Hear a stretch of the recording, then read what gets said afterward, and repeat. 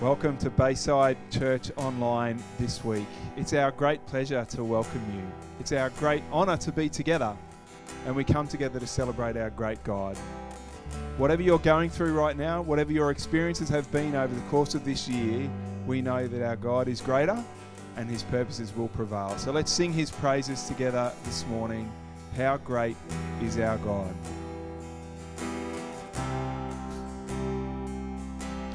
Please join us as we sing His praise this morning.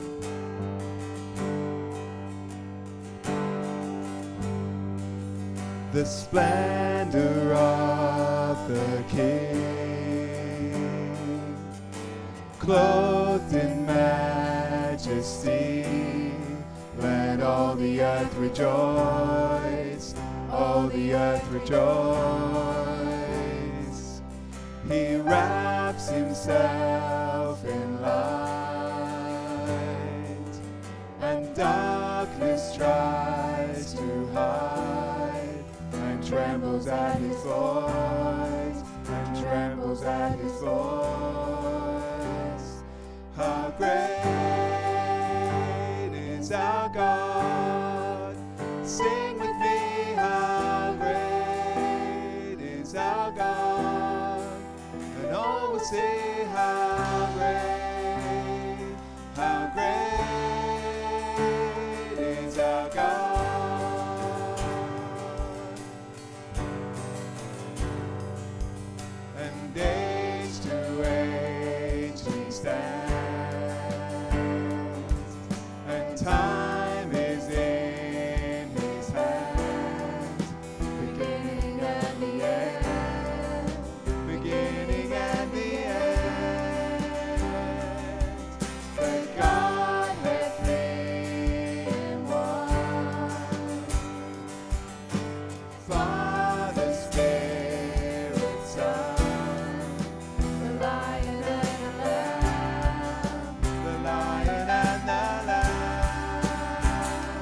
How great is our God?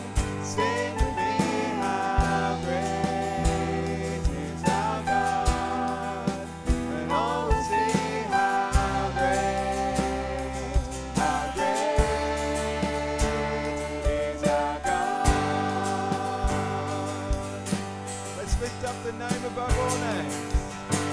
Name above all names. You are worthy of all praise. My heart will sing how great is our God. Worthy of all praise. You're the name above all names, and you are worthy of all praise. My heart will sing how great is our God.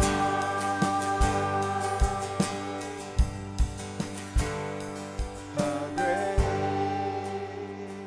is our God? Sing with me, how great is our God? And all will see how great is our God. Sing it out together once more. How great is our God? Sing with me, how great is our God? And all will see how great is our God.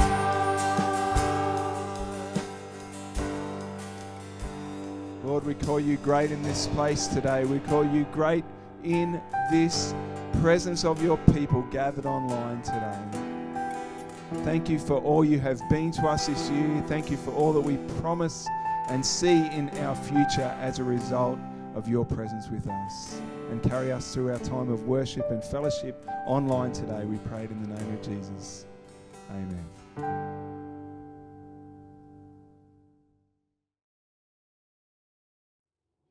Hi church family, and Merry Christmas for yesterday. I hope you guys had a lovely Christmas and that you have experienced the hope, joy, love and peace that only Christ can offer us during this life. 2021 has been somewhat of a tough year. Rachel got diagnosed with a tumour in her back in January and has spent the whole year going through chemotherapy and radiation therapy, and we've still got quite a journey to go before we get to the end of that by the looks of things, but hopefully by the end of January all the treatment should at least be completed and we can reassess and get an update of where we're at with regards to her health and her progress. But we have a lot to be thankful for in 2021 over and above the challenges and trials that we've been facing. And I'd like to look first from my side of things, for especially our home group, for meals and words of encouragement and prayers, and just staying in contact and being an absolute pillar of support for us, together with other friends from church that have contacted regularly and stayed in touch and been inquiring of progress reports, etc. And I'd just like to thank everyone that has sort of done that and stepped up and just checked in to make sure that things are going well and that we're cared for from a practical point of view. Yeah, there's also a few little angels in the church who give me a call every week and see how I'm going, and that's been a real blessing because I can be open and honest with them. And yep, some days are good, some days I'm feeling really awful, and it's really nice to be open and honest with people. I also get regular, well, the family does, get regular cards, and those are so encouraging. Little prayers in the cards, little thoughts, we're thinking of you, we're praying for you. And that actually strengthens us to carry on and to get through this treatment. I've only got 2 left now after Christmas, so really excited to have just finished those 2. It's going to be difficult, but I'm going to push through. It's been a really tough year, and with COVID in hand as well, I've spent a lot of time in hospital without the support of Martin and Sarah and my family, but I can just thank all the healthcare workers who are so open, so honest. Just lovely to sit there and spend some time with me knowing that I'm not allowed visitors. It's been, as I say, a tough year, but I know with my faith, that's what's got me through it. Yeah, and not only our small group, but there's been other church members who have blessed us with food and meals. Again, words of encouragement. We've had extreme support from our neighbours. Also, I think 3 or 4 meals we've had from next door neighbours, and it's just really nice that we've got that support structure. Work for me has been very understanding, have allowed me to take time off when I've needed to, looking after my own health as well during it so that I can support Rach. So they've been really good from that point of view, and I have to be thankful for that as well. And obviously our family and friends, even though they're far away and we haven't been able to have visitation from guys from Sydney and from South Africa or England, FaceTime has been a lifesaver, and we've managed to stay in touch. And I also want to just say I'm so thankful for my sister who phones me every day, and we can talk for 2 minutes or we can talk for half an hour. She just is there for me. Being in Sydney and can't come across and can't come and see us, I'm just thankful for family and friends. Yeah. So we're not out of the woods yet. We've got a journey ahead still into 2022, but we are hopeful and we remain faithful and we remain positive that things are moving in the right direction and that God has got this, and you know, our church in itself has really had a tough time this year, hasn't it? You know, we haven't just had a stumped toe, we've had some serious challenges as a church this year, and we know God's got it all. We can't always see what his hand is doing, and we can't always see the good that's coming from it, but we trust his word, and we trust his promises that everything that he does is for the good, and we look forward to realizing those blessings in 2022 and being able to acknowledge his healing power in our lives. Yeah. And so, yeah, we just thank you all for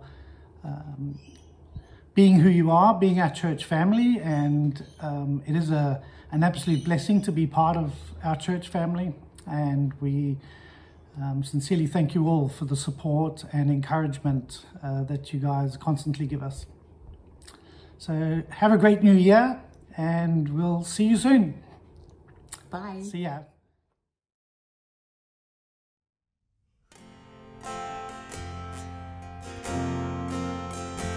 Join us now as we sing to the good, good Father. I've heard 1,000 stories of what they think you're like, but I've heard the tender whisper of love in the dead of night, and you tell me that you're pleased and that I'm never alone. You're a good, good Father. It's who you are. It's who you are. It's who you are. And I'm loved by you. It's who I am. It's who I am. It's who I am.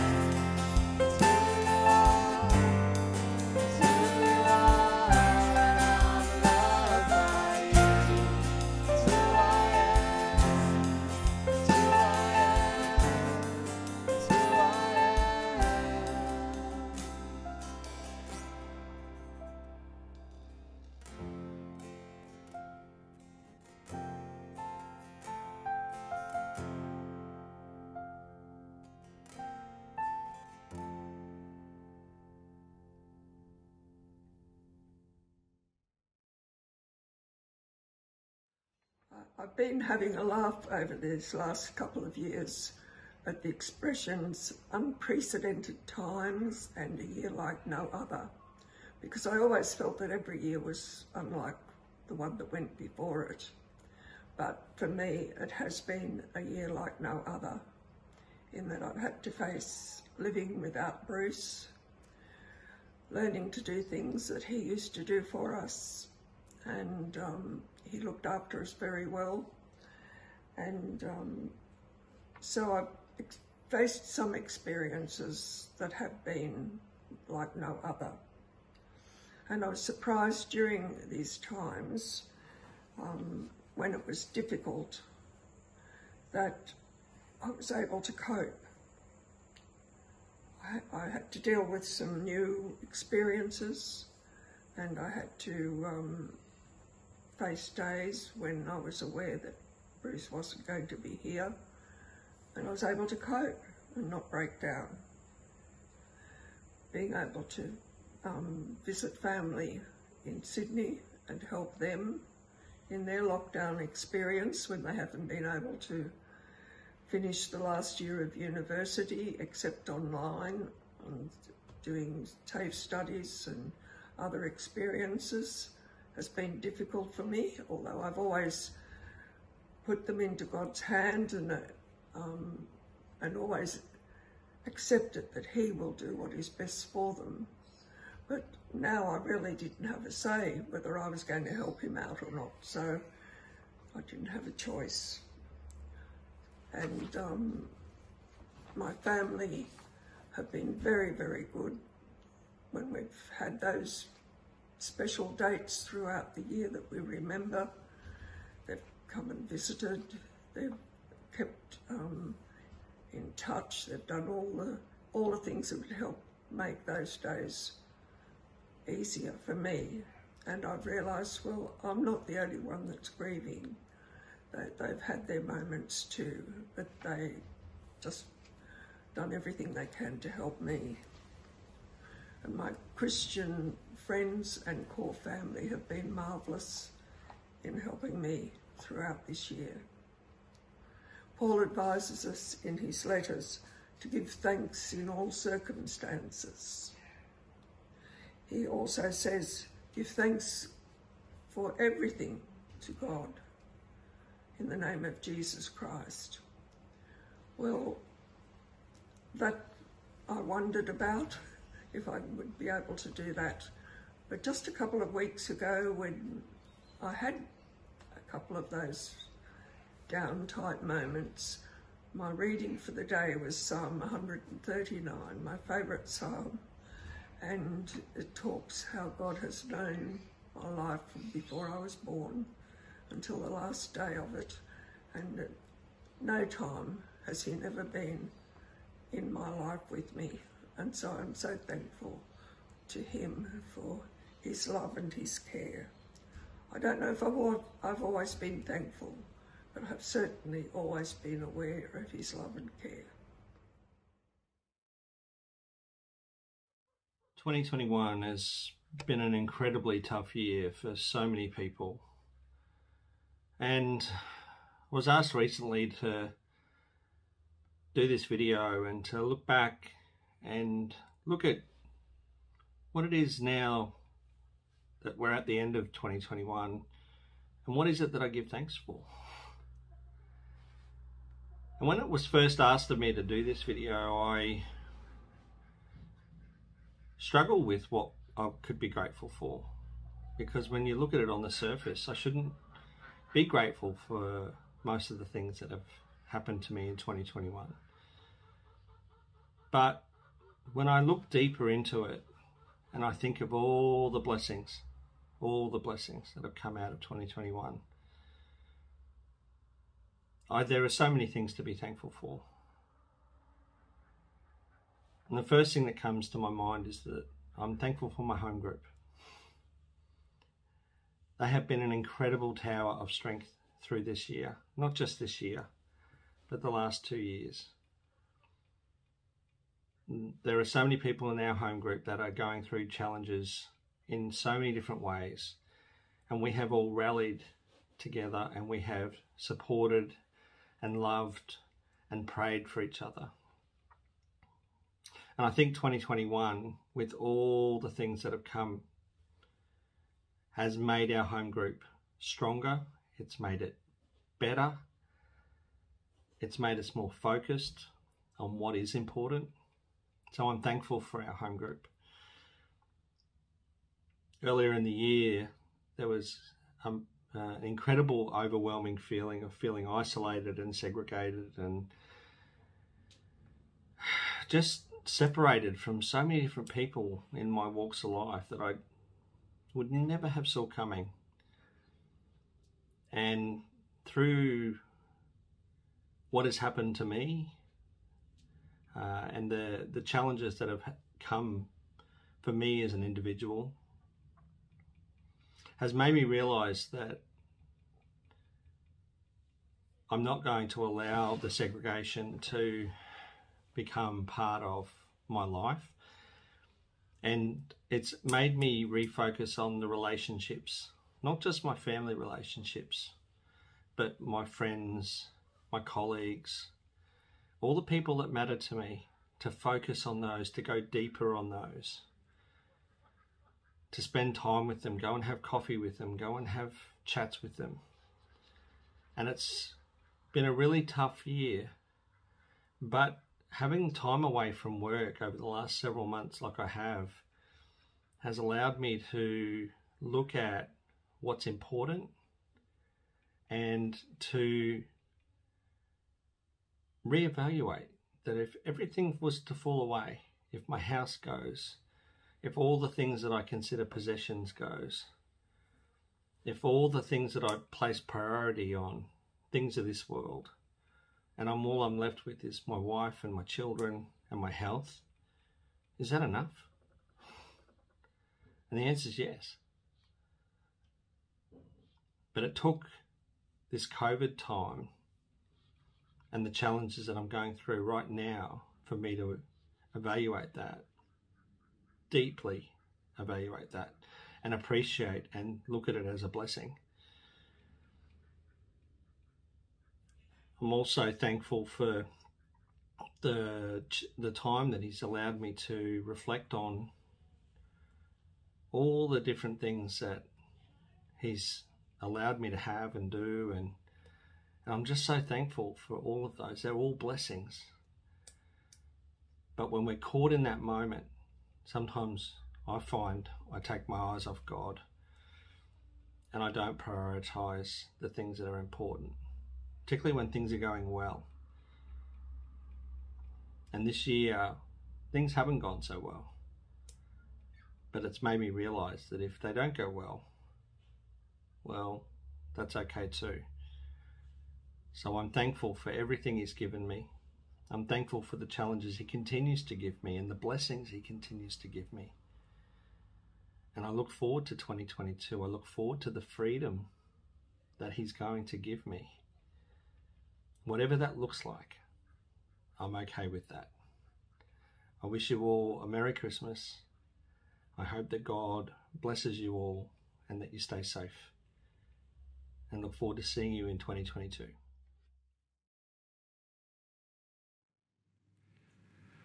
So what would you say about your 2021?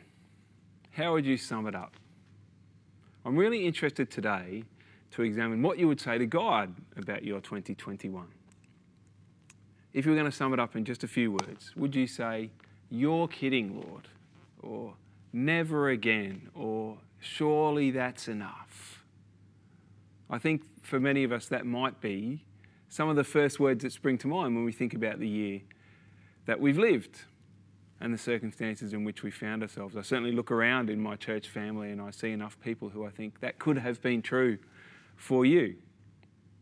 But really, really interestingly, as we come to the end of this year and as we look into the year that lies beyond, I think God's actually really interested in us being able to say a different word when we come to the end of 2021, no matter what that year has looked like. I think he's really interested in us being able to say, thank you.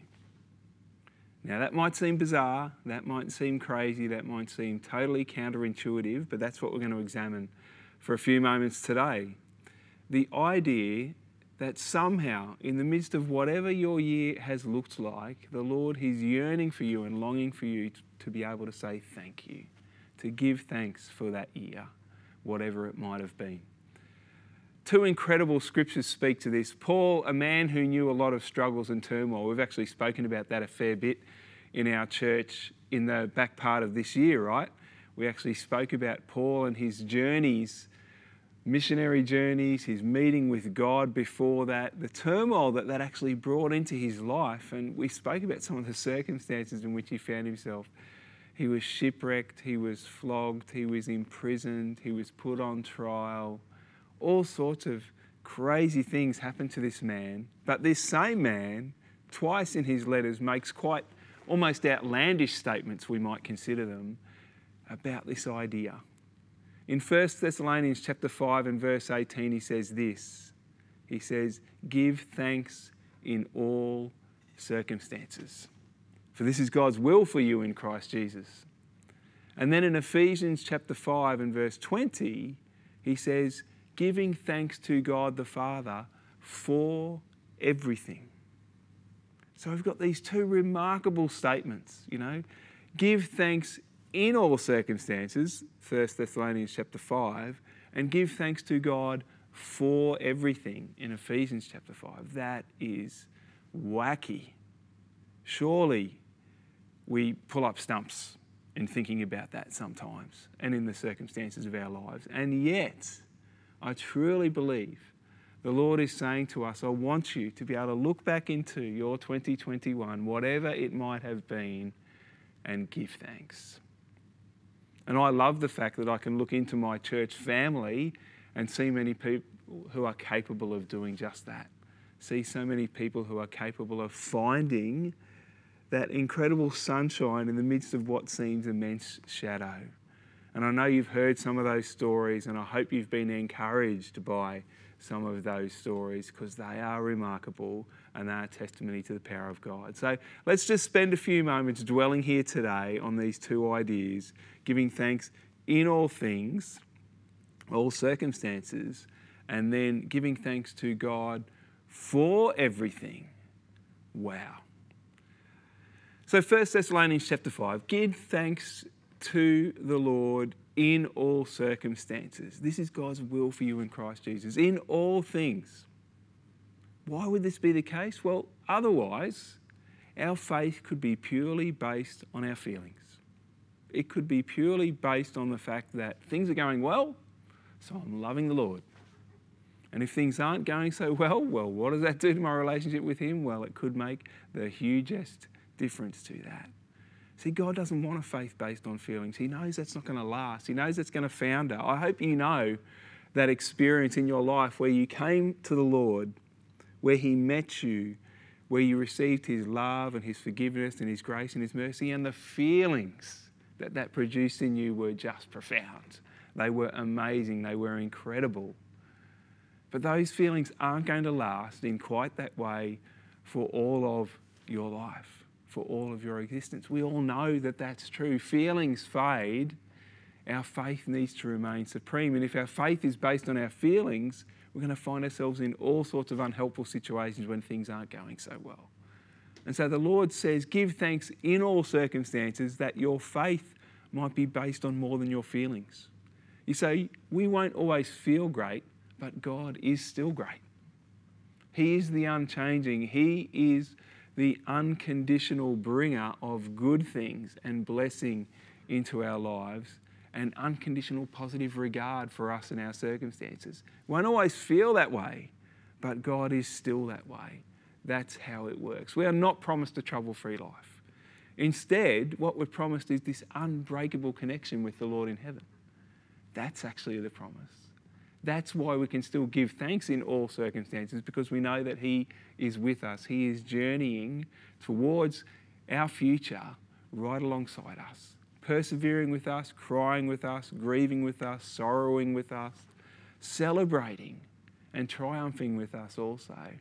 But He is always there, Not promise a trouble-free life, but promise this unbreakable connection with the Lord in heaven who's going to carry us through everything. It's all based in our faith. It's a matter of trust. It's a matter of trust and a deep hope and persevering understanding that God's going to make that right. God's going to sort that out. God's going to bring me through. I'm giving thanks even in the midst of the storm because He's going to bring me through. And it's all about perspective, right? All of this is about perspective. I guess we all know that. But I read this week and I thought, this is really quite helpful. This is some ideas that some people came up with around this idea of how do you give thanks in all circumstances. And they put it like this. They put some of these things on the table, and maybe you can relate to some of these. They said, I'm thankful for the alarm that wakes me up in the morning because it means I'm alive. I'm thankful for the dishes in the sink because it means that I'm sharing a house with other people, sharing a life with other people. I'm thankful for the lawn that needs mowing and the house that needs cleaning because it means that I have a home. I have a place where I belong. I'm thankful for the taxes that I have to pay because it means I have an income and then I can look after my own needs. I'm thankful for that person in church behind me who can't sing in tune because it means that I can hear and I'm able to enjoy that reality of hearing. I'm thankful for the fact that we have people everywhere, and how true is this of our nation at the moment, complaining about the government, because that means we have freedom of speech and we all have our opportunity to have our say and keep our opportunity open to share what we think about things around us in the world. And I'm thankful for the tiredness that I experience at the end of the day because it means that I've been productive. Now, those are only a few very small examples today, but hopefully you can see into this reality. There's a way to be thankful in all circumstances, even to the things that bring the burn, even to the things that challenge you and make things difficult, and the things that you think, I wish that was over. There might have been many experiences in 2021 where you think, I wish that was over. And yet the Lord has continued to bring you through, and the ability to give thanks in all those circumstances and keep your faith strong, no matter what's happening with your feelings, is so, so important. This is God's will for you. That's what 1 Thessalonians 5 says. It's God's best for you. God's will for you is always the best for you. He has a heart for you as His beloved child to say, I want the best for you in life. So His will for you is His best for you, and that is to be this person of thanksgiving. That's what He loves about you. He loves for you to have that experience. So if you want to know what God's will is for you, I know a lot of people ask that question a lot of the time. What's God's will for me? Well, here's a great example of something very concrete that God says is His will for you. One little sentence: give thanks in all circumstances. God's will for you, His best for you. It's not as hard to discern God's will as we think. That's God's will for you, for me, for all of us. He is always good to you, and He is always good for you. Keep that in mind next time that something has you thinking, how can I give thanks for this? The God who is always good to you and for you, that's your faith. That's what's going to sustain you through those experiences. Let's go to this other passage for a moment as well. 1 Thessalonians 5, give thanks in all circumstances. So maybe getting through circumstances that are not ideal and we know we're struggling with, but we give thanks in those circumstances. Maybe we find that somewhat palatable. It's still difficult, right? I get that. But it's God's will for us. This next idea, Ephesians chapter 5, might be even more challenging for us. Give thanks to God the Father for everything. Wow. Now that's a bold statement. Give thanks to God the Father for everything. So that appears to suggest that we should even give thanks to Him for the hard things, for the difficult circumstances, for those matters that actually just are really, really troubling and difficult for us. And we all know people in our own lives, people in our church family, people in our wider world who are going through really, really tough experiences. And you can put your hand up and say, I don't get it. I don't understand how people are expected to give thanks to God for those things. Well, I think there's only one way to explain that. It's challenging. I get it. It's difficult. but the hindsight of my own life, and I think many of us would be able to acknowledge that this is the case. The reason why we can do this, that we can give thanks to God for everything, even those things that are so difficult sometimes and so unwelcome in our lives, is because they grow us like nothing else. They actually draw us back to Him in a way that is profound and is beyond what we can imagine, even in our best moments of saying, I'm walking in the sunshine, I'm delighting in the blessings and the providence of God, and I feel very close to Him. We just grow in dramatic and profound ways when we walk through the valley of darkness with our hand in His, knowing that He is there. So I think that's at the heart of this idea, that we can give thanks to God the Father for everything, not because we're loving it, but because He's loving us and He's getting us through that really hard journey. And we know that it's actually going to produce in us fruit and growth and character change and transformation that's going to be very good for us down the track. That's a beautiful and deep reality of this story in our lives. These experiences grow us like nothing else can. God doesn't welcome them into our lives, but God accommodates them and uses them in powerful ways to change us. Our weaknesses, our trials, our burdens, our hardships, what do? They prove the sufficiency of His grace. They prove that God alongside us is enough for any challenge in this world. And that again is what I see in so many people in our church family and in the world around me who are loving God and following Him. They prove the sufficiency of His grace because they carry the burdens and the trials and the hardships of life in a way that is just incredible to perceive and to walk alongside. They prove the sufficiency of God's grace. God's grace is enough to carry you through all those things. It reminds me of that beautiful verse that is so precious to so many people. Again, from Paul's life, 2 Corinthians chapter 12 and verse 9, where the Lord spoke to him about his own hardship and said, Paul, my grace is sufficient for you, for my power is made perfect in your weakness. Not my power is somewhat at its best, or my power does okay when you're weak. My power is made perfect in your weakness. When we come to Him with nothing more than just ourselves and our open arms and our will to be carried by the Lord, in that weakness He meets us and brings His strength. His grace is sufficient, and we grow and prosper in amazing ways because our faith develops in remarkable ways through those experiences. That's why we can give thanks to God the Father for everything. Not because we're loving going through it, but we're loving the Lord who's going to carry us out the other side and prove that He's refined us and shaped us through the fire into even more and more His person and His follower and His child on that journey. That's the power of this story. It's totally true. You look back on your 2021, not everything is good. I get it. For many people, there will be the circumstance where they say to themselves, yeah, this year's been harder almost than any other. That can be true. Not everything is good, but God is always good.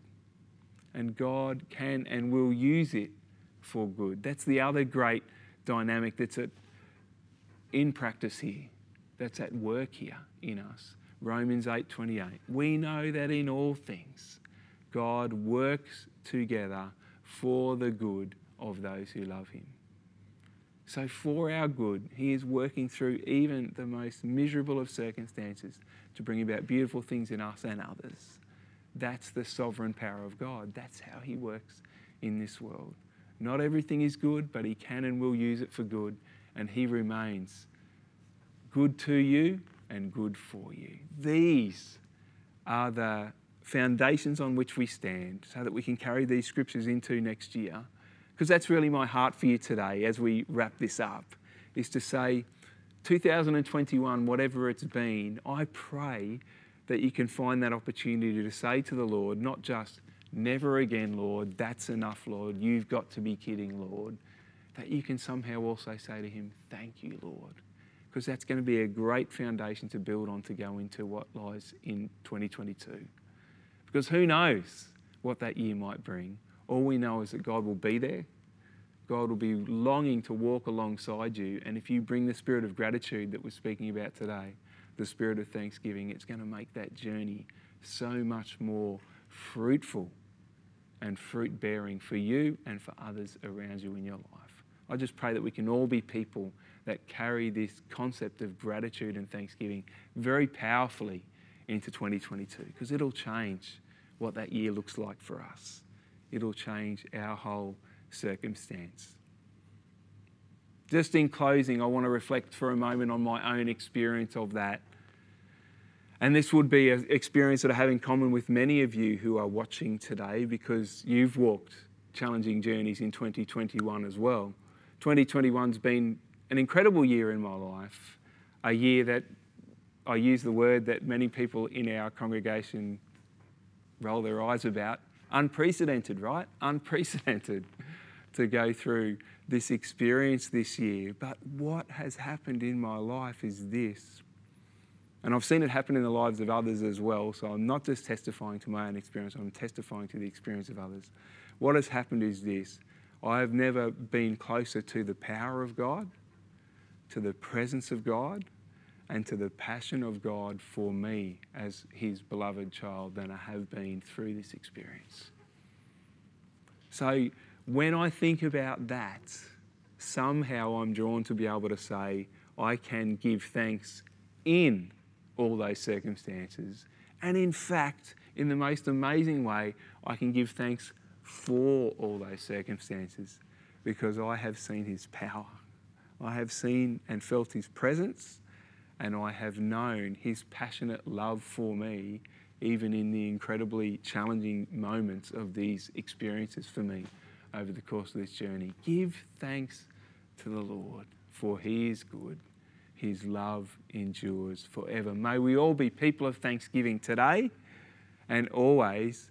It's going to be a great way to tackle your new year. If you want to put one New Year's resolution in your back pocket, make it that one.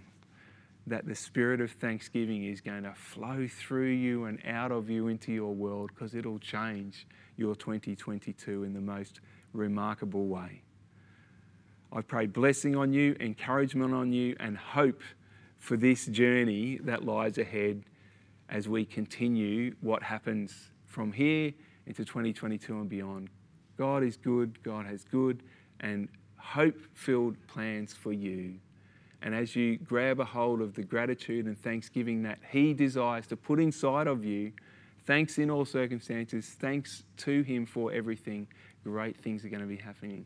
God bless you. God bless all of us to be people of thanksgiving on the journey that lies ahead.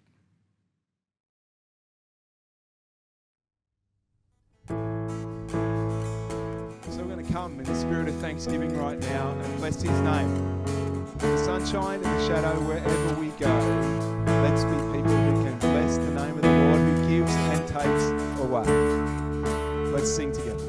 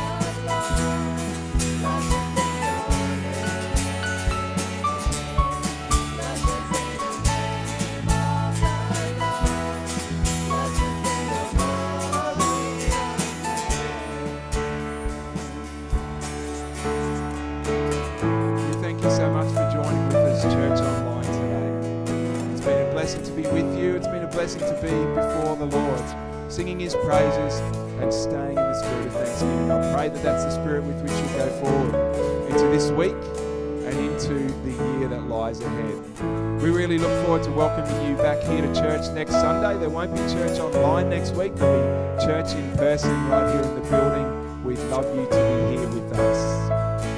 And in the meantime, may the Lord bless you and keep you. May the Lord turn his face towards you and be gracious unto you. May the Lord lift up his countenance upon you and give you peace. Amen. We look forward to seeing you really soon.